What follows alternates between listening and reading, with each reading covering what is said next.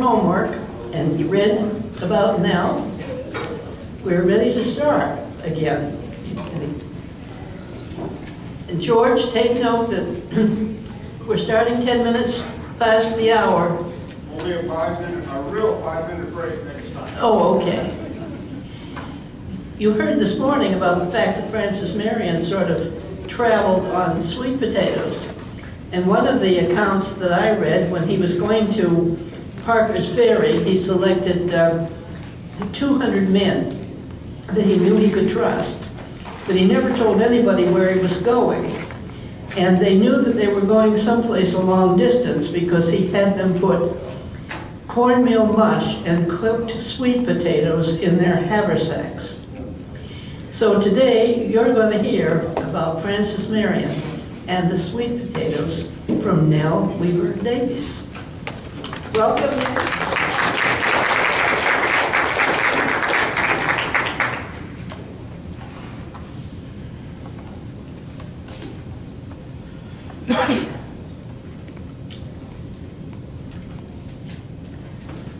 Greetings from Mason Lock, Queens, home county, Anne Arundel County, Maryland. The church where he preached is just down the road from my house. I live in Anne Arundel County also. And the place where he was born, Herring Bay, is about a 3-hour boat ride down the Chesapeake Bay. The road down which the French general and Washington came with their troops on their way to Yorktown goes through Anne Arundel County, and our road signs say General's Highway. Also in Annapolis is the state capitol where George Washington gave his resignation speech as he resigned from the Continental Army, and it was there in the State House also that the Treaty of Paris was signed in 1783.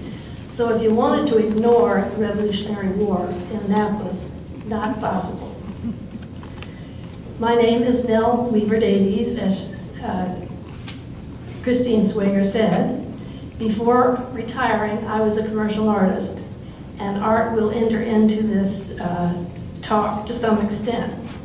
But first, I want to introduce you with proof that the soldier who handed over his sweet potatoes to General Francis Marion was Samuel Weaver. How do I know that? I read it in his pension application. He was Virginia born in Cumberland County, and at the time of the Revolutionary War, in 1780 that is, he lived in Surrey County, North Carolina. Now I had known about this in a family history book since 1960, but there was no documentation. And frankly, I thought my father's cousin Merle was imagining everything. So in 1995, much to my surprise, I read the account of the sweet potato meal in his pension application. As a second objective of my talk, I'm going to show you some Revolutionary War paintings. And my theory is that the paintings had the objectives of instilling a sense of pride in the new country and passing along ideals and making us feel proud to be Americans, a new country having defeated the most powerful country in the whole world, Great Britain. So both of these things will enter into my talk. First, I'm going to show you proof that Samuel actually did receive a pension. By the end of the war, he was living in Kentucky, and this just states the amount of his pension. In 1742, I'm sure you can't read this, but I'll try to interpret it for you. He received $10 as a semi-annual payment for the year 1842. He also received $180 in arrears for back payment due him since 1840. This is just another proof of that he did receive a pension application on the letterhead of the Treasury Department. You probably know the name Will Graves, and you may know the person. I understand he was a presenter here last year, and he has done those of us with some Southern ancestry a great favor in transcribing over 1,000 pension applications so that we can just dial them up on the internet and read them. This is Samuel Weaver's pension application. This describes the sweet potato meal, and I'll read it in case you can't see it. I guess you can, though it's pretty big type. During the time he was with General Marion, a British officer, as he was told, came into camp, but for what he does not know. He, Samuel, was roasting and baking sweet potatoes on the coals. General Marion stepped up with the British officer and remarked he believed he would take up breakfast. He felt proud of the request, pulled out his potatoes, wiped the ashes off with a dirty handkerchief, placed them on a pine log, which was all the provision they had, and General Marion and the British officer partook of them. He has been told by some that this has been recorded in the life of the general as a dinner, but this was a breakfast. Well, that's another surprise. As a result of the reading this, much to my astonishment, in this pension application, I decided to do some research and find as much out as I could about the sweet potato meal. So I proceeded to find Frances Marion biographies. I contacted museums, libraries, many of them in Charleston, to try to find out what I could. And of course, they referred me to the painting by John Blake White, which we all know, entitled General Marion Inviting a British Officer to Share a Meal. I was satisfied that not only was the meal a real deal, there was a real meal, it wasn't a legend, and I was satisfied that Samuel Weaver was there, so I wrote a story to that effect. It was published in the winter 1999 edition of Carolog, which is the South Carolina Historical Society magazine. And just to prove that it really was there, this is the first page. On the website of the U.S. Senate Art and History is the story of the sweet potato meal and the painting by John Blake White, which you probably all know. They very nicely included a reference to Samuel Weaver's pension. Okay, as you see about the 6th line down, they include the story from the pension about Samuel Weaver being the person who cooked the meal. And there is the footnote of my story. Now, I picked 4 paintings from the Revolutionary War period, and these were not picked with any preconditions of what they might prove, but I wanted to try to understand how much painting in that era influenced public opinion, and how much people believed that a painting was actual fact, or partially a fact, or not at all a fact.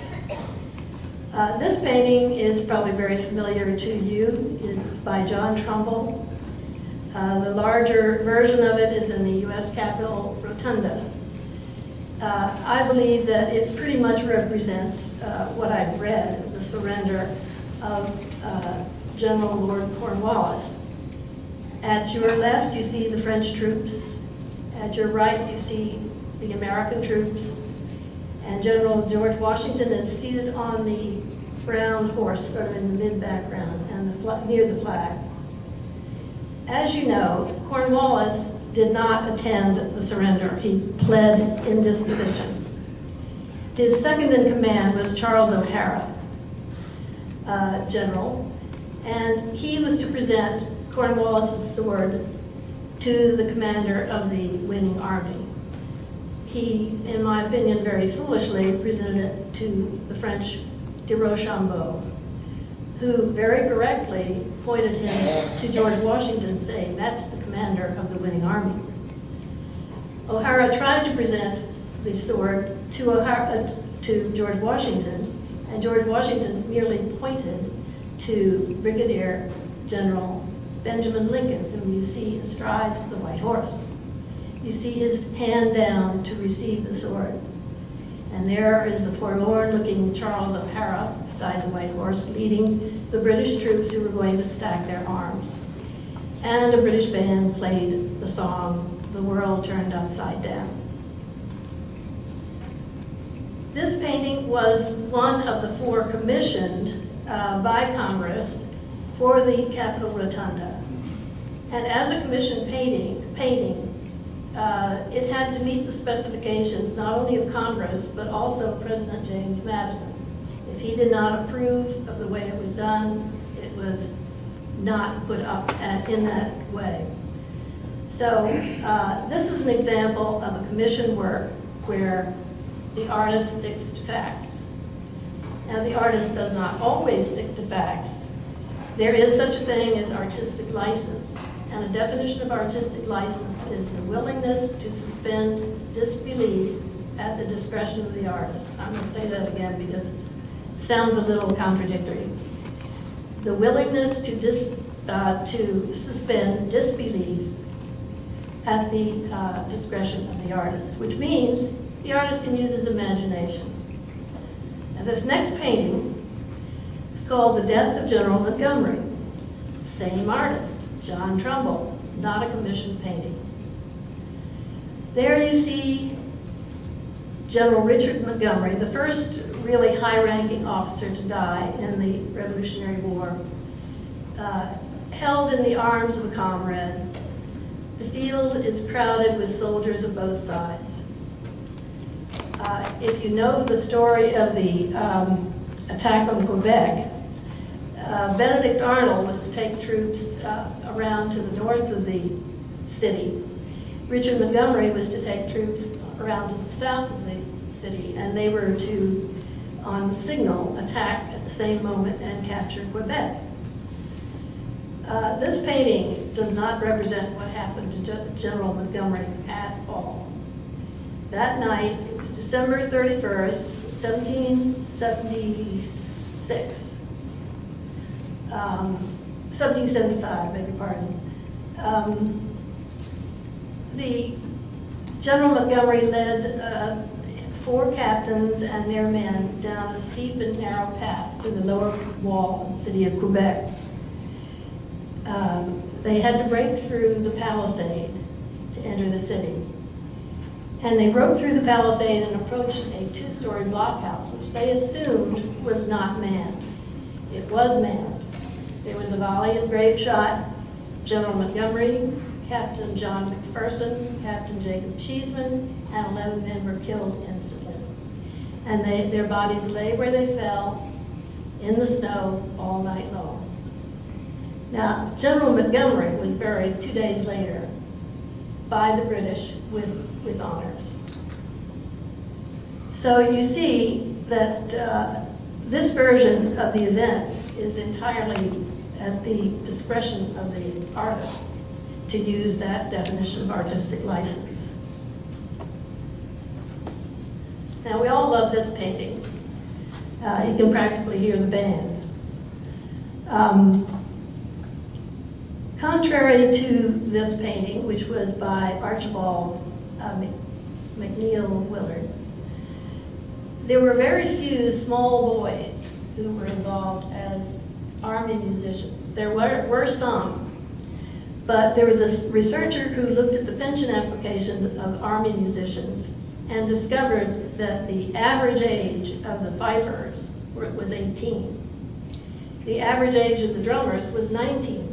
And the reason was those drums were so heavy that a smaller boy would have great difficulty even carrying the drum, let alone go on a long march carrying the drum. So this picture, the icon of the very young fifer, just simply is an exaggeration.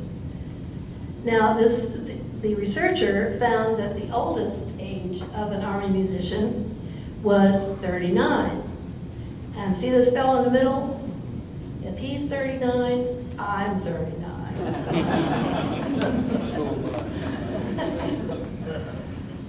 But it's a great painting, and I'm not being critical of any of these works of art as a work of art. They stand on their own merit. I'm just pointing out that artistic imagination sometimes misrepresents the facts. Okay, here we have one of the most famous of the Revolutionary War. Washington crossing the Delaware. This was painted in 1851 by Manuel Gottlieb Lutze. I hope I'm pronouncing that right. Maybe someone will correct me. L-E-U-T-Z-E.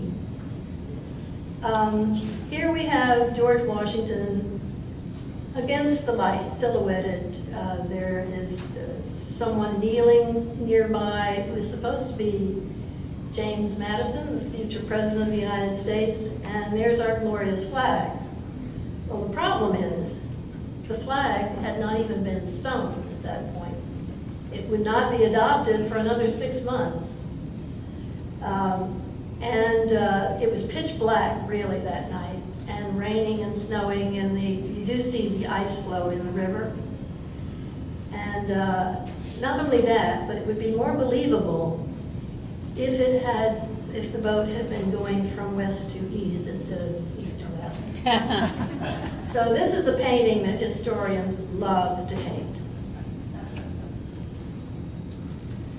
Now we're back to John Lake White's painting. This being the website of the U.S. Senate Art and History.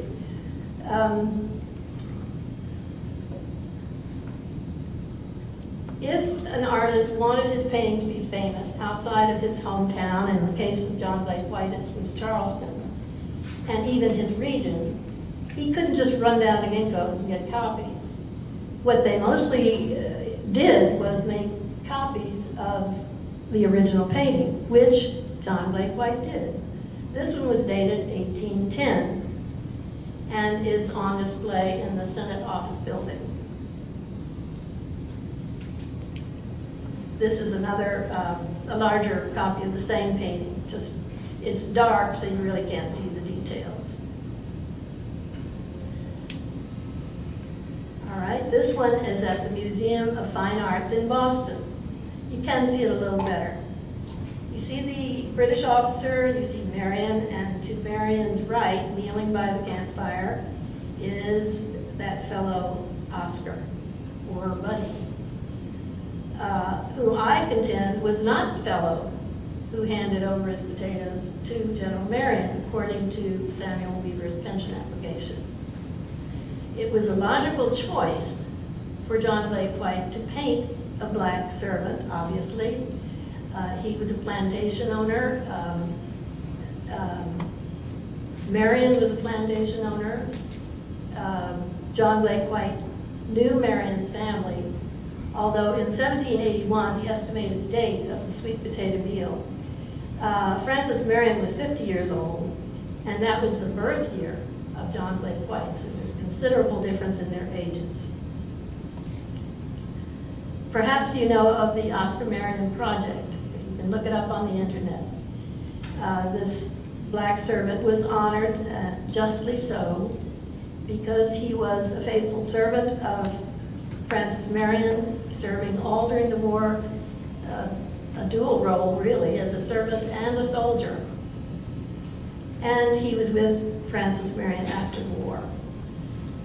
The Oscar Marion Project honored him in the U.S. Senate in the year 2006, and there was even a ceremony at Arlington National Cemetery in his honor. And I do not, for one moment, criticize this at all. I'm just saying Samuel Weaver was there, and Oscar was not. Okay, this is a third version of the same original painting done by John Lake White. This is owned by the Chicago Historical Society. Same composition, same exact composition. This painting was donated to Chicago Historical Society in 1932 by Mrs. Coburn. It is unframed and it is not on display at the present time. Okay, version number 4. You must be getting a little tired of seeing this painting. I hope so, because it does not represent the truth, in my opinion. This painting is the one that's closest to us at the University of South Carolina in the South Caroliniana Library collection. There we have the general, British officer, General Marion, and the black servant, and this strange fellow with that funny hat at the edge of the painting. This, according to the website of the University of South Carolina, this painting is dated 1836. There were 2 stories on the website that listed the same date, 1836, for this painting. So now we have 4 original versions. This is, just to show you there can be an oops in a museum. The young lady who sent me this slide didn't see that the tape covered the title of it, so it came to me backwards on my computer. It also is in full color. This is not a black and white painting, but it is another artist who copied the composition by John Blake White. It is also unframed, and it is not on exhibition. It is at Winter Tour at the bequest of Henry DuPont. It is dated 1840. Now, also in 1840, the Apollo Association, which was an association backed by prominent New York people of considerable money to promote American art, decided to commission John Sartain, who was a mezzotint engraver, to make a smaller copy of this painting, and he was to strike 1,000 copies of it, which were to be distributed to the members of the Apollo Association for the $5 membership fee. So now we have 1,001 plus 4, 1,005. This is getting to be a lot of the same painting saying the same thing, which is wrong. William Gilmore Simms, artist, F.C. Strong, copied the same composition in his biography of Marion in 1844. And we see the $5 bill and the $10 bill of Confederate money. Maybe some of you have some of that, I don't know. The only difference in the engraving, you see Marion and the British officer, is that the horse is facing the opposite direction. Oops, sorry. Okay. Now we have Currier and Ives getting into the act in 1876, and I don't know how many engravings that they distributed of the same painting, but there it is again. So is it any wonder that this case of mistaken identity was perpetuated through the 1800s? Now, a little comic relief. Here is Grant Wood's painting, since I'm going to talk about Parson Mason Weems. In 1939, Grant Wood, the artist, decided to depict George Washington doing his naughty naughty with a hatchet in the cherry tree. And if you look closely, you can see that George Washington, the boy, has the same face as on our $1 bill. So artists do have a sense of humor. Okay. Parson Weems' book, as you all know, was built upon notes by Peter Ory, depicting the life and the wartime exploits of not only Francis Marion, but the Marion Brigade. Peter Ory did not find a publisher, and he turned to Parson Weems, who was already a successful author and a successful bookseller in connection with Matthew Carey, who was a Philadelphia publisher. The first book, biography of Francis Marion by Weems, was published in 1809, and it was was not illustrated. I contacted the Library of Congress to find out what the earliest illustration might be dated, and they had a copy in 1816, which had illustrations. I was not able to get copies of that. But thanks to the assistant librarian at Francis Marion University, the James A. Rogers Library, I asked her to send me all the copies of the illustration of the sweet potato meal in all the editions that they had in their library, and I have 14 or 15. Their first illustrated edition was 1822, and you can see it's a very different idea from John Blake White's painting. There's the British officer, there's General Marion. Behind the fallen log on which they're sitting is a young white officer. Now, I'm not claiming that this is a portrait of Samuel Weaver. This was 1822. The meal was probably 1781. So a good many years have gone by. But I am maintaining there must be some reason for the selection of the character of the young white officer. And I can only attribute it either to Parson Weems or to the publisher, who said, this is a commission work, this is what I want to see as an illustration. The next one is 1825, and if it isn't the same artist, same engraver, whose name is unknown, it's certainly a copy. Now, by 1829, we had a really superior artist who was engaged to make the 6 illustrations in the Parson Weems book. His name was Dr. Alexander Anderson. He was a medical doctor who gave up his practice because he liked engraving better than medicine. He worked on wood. His engravings were done on wood. He was already the foremost illustrator in America. The New York Public Library has portfolios in their print collection of his. He chose botanical subjects, mythology, history subjects, portraiture. He has a great number of works at the New York Public Library. I think that his drawing of the bodies is much improved as a critic of art, I guess I would say, than the 2 previous artists. But he didn't change the composition. They're still the same 3 guys, the same pile of potatoes, same poses. And I wondered why, given an artist of higher skill, why this composition was not changed. Of course, we will never know that, but I posed the question to the librarian at Francis Marion University, and we came up with 2 possible answers. One was the cost of printing the book. Maybe it was just easier to copy what had been done before. The second one was, by this time, there had been several editions of Parson Weems' book, and maybe people expected to see these illustrations.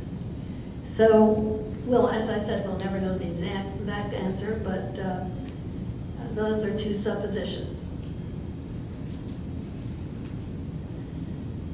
Dr. Anderson had 1 imitator. This book was published in 1857, and it is a textbook for 5th graders. There are the 3 in the same pose. It was a lesson plan. The children were to read about the sweet potato meal, and they were to be asked questions as a test.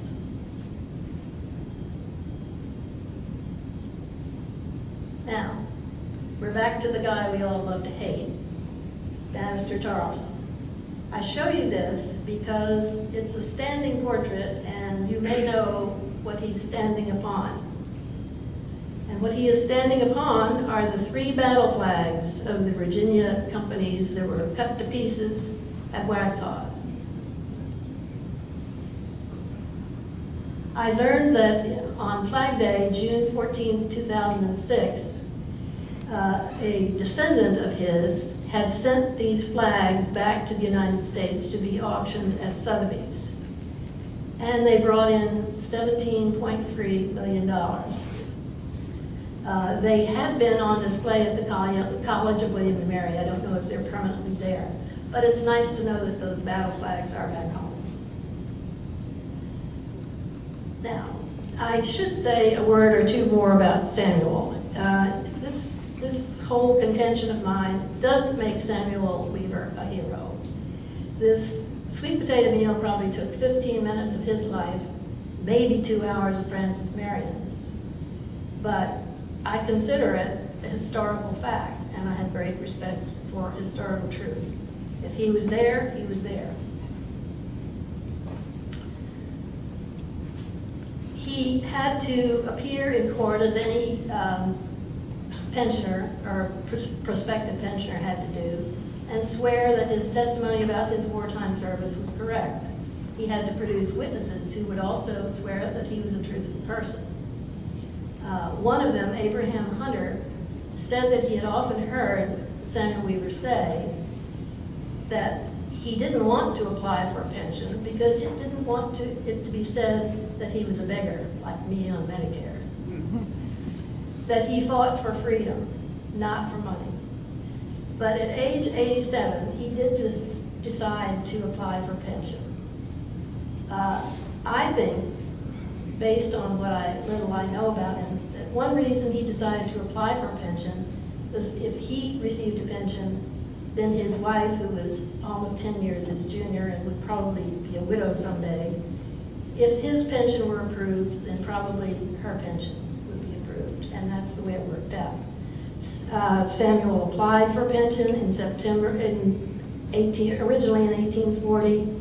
He was given a pension in September 1842, and he died 2 months later. Mary Bollinger Weaver applied for pension in 1843, and she died in 1844. So the government didn't have to spend a lot of money on either Samuel or Mary. Now, when this fellow called Francis Marion that damned fox, the devil himself couldn't catch him. The swamp fox name was meant to be pejorative. It was meant to be insulting. But now, when we say swamp fox, we say swamp fox. You know, that's a good thing. He knew the territory. It was swampy territory. And he was wily enough to outwit the British time after time after time. And helped, to a great extent, I feel, in the defeat of the British Army. So I appreciate your listening to this, and if you have any questions, I'd be happy to answer them.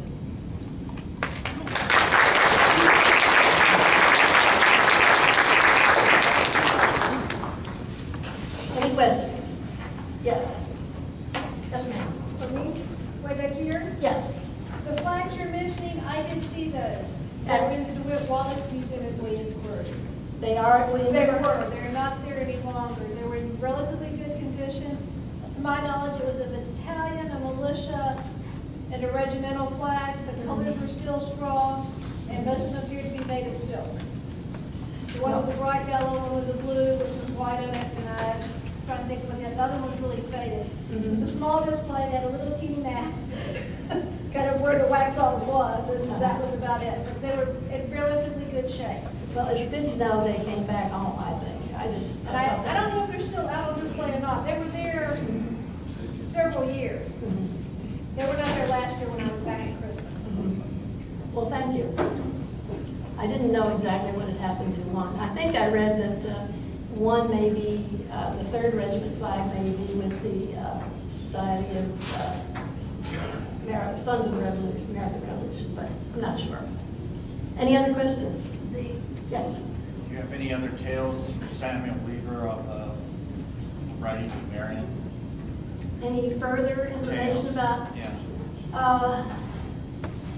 Well, yes, I can tell you that in this first tour, well, no, that doesn't concern Francis Marion. That really is about all there is. Specifically mentioned Francis Marion. I don't have the feeling that Samuel Weaver made a big deal out of it. I mean, that's what happened when he was on temporary duty. with Francis Marion. He was 4 weeks, his company in the North Carolina militia was with Francis Marion in South Carolina. And there were, I can remember there were 3 or 4 skirmishes with the Tories. And a couple of names you might remember, you Francis Marion experts. Some Tories were captured and 7 were killed, but there was a Edmund Fanning who was mentioned, and a Captain Cunningham. There were a lot of Cunninghams on both sides, so I can't tell you which Cunningham this was, but presumably it was Tories. And, so that's all I know about Francis Marion and Samuel. Anything else? I just want to bring the fact that Tarleton was a redhead. Oh, yeah.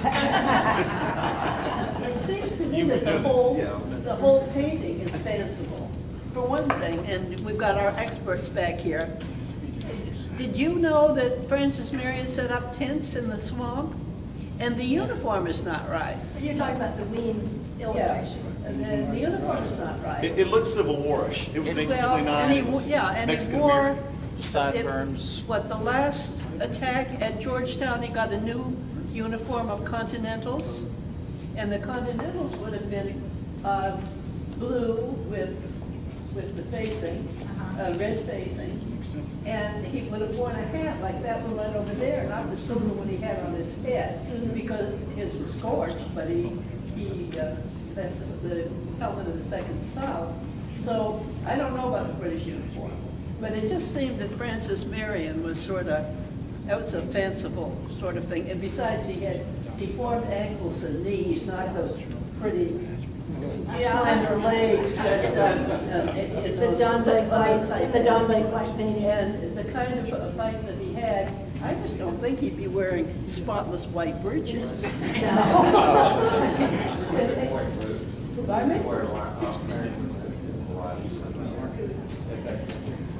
Either more three-quarter boots or knee-length boots. Oh, yeah.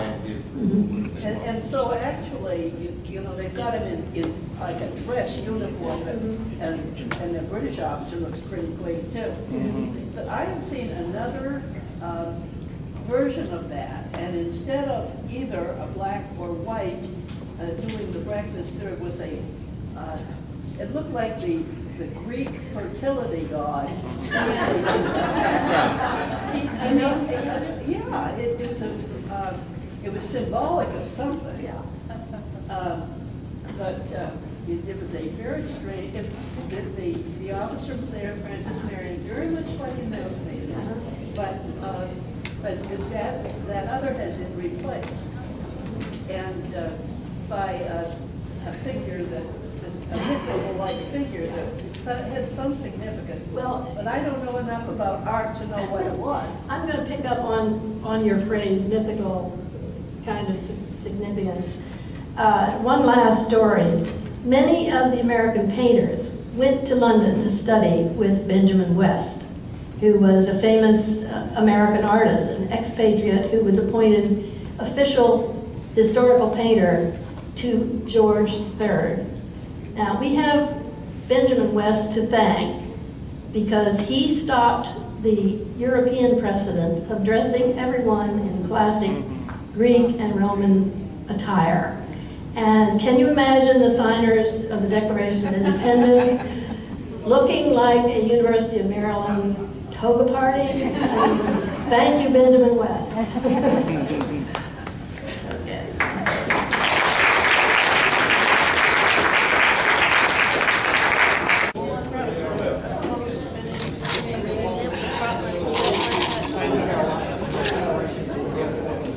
Were you filming? Okay, you'll have to do it.